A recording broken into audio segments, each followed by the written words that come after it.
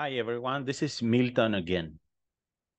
In this video, we will learn about the Mpala tree census map and how to edit the data for the available trees. The first thing that you will notice once you log in is that the plot has been divided in some useful grids. The red big polygon represents the entire Mpala plot. And the red dots represent the trees that will be participating in this census. By the way, the color of the trees indicates the status of the census, that it will change when you start working with the census. The red dot means that the tree is not started.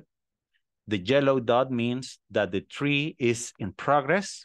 For example, if you are not sure about the data that you are collecting, you can set the progress of the tree to yellow to indicate that you must return to that particular tree to finish it. And the last one is the green color, which means that the tree is finished, that you are done with that particular tree. If you zoom in closer, you will see that there is another grid. That grid, it's the color blue grid, which represents the 20 by 20 meters grid. Within that grid, you will see that there is another one that is of the color cyan. That grid represents the 5 by 5 grid, 5 by 5 meters. And if you zoom in closer, you not only see the grid of 5 by 5, but the 1 by 1 grid represented by the yellow dotted lines. So in the field, it will be very easy for you to geolocate yourself within the area because there is 1 by 1 grid. You have each of the trees showing a label.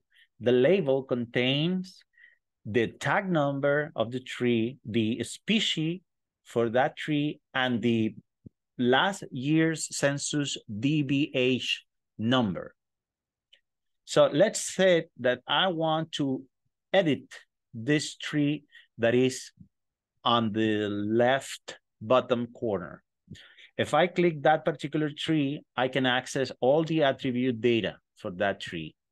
If I want to edit this information, I can use this pencil here.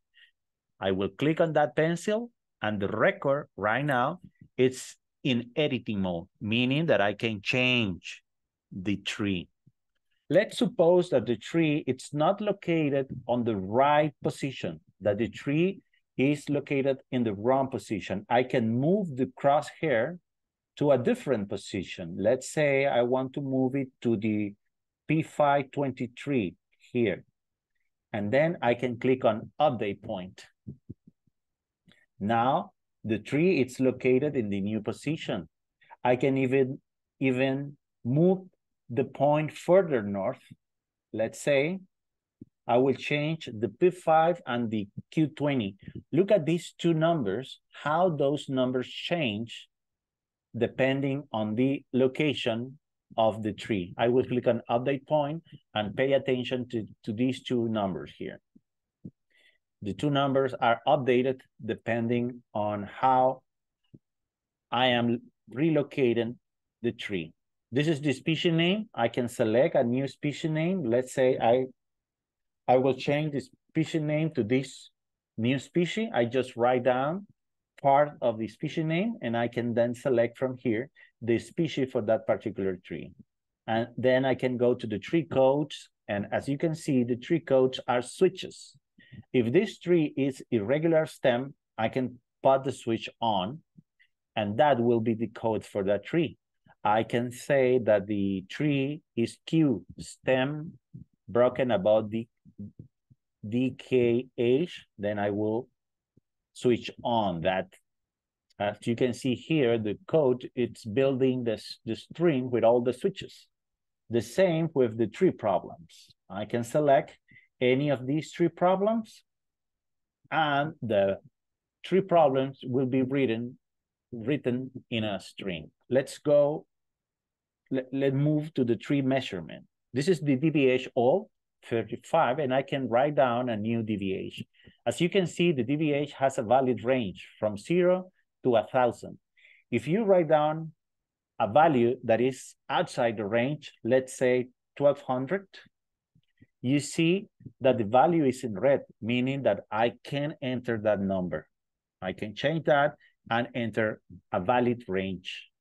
The same with the home. The range goes from 0.5 to 2. If I select 0.1, you see that the value is not valid. So I have to write down a valid number. And then the note, if you have note to write down, and the census status. The census status is a very important field because it's the way that we can handle for all the trees to get censuses. And that is the census status field. If you put in progress, you see that the point changed to green to yellow. If I put finish, the green, the dot, has changed to green, meaning that that tree is finished.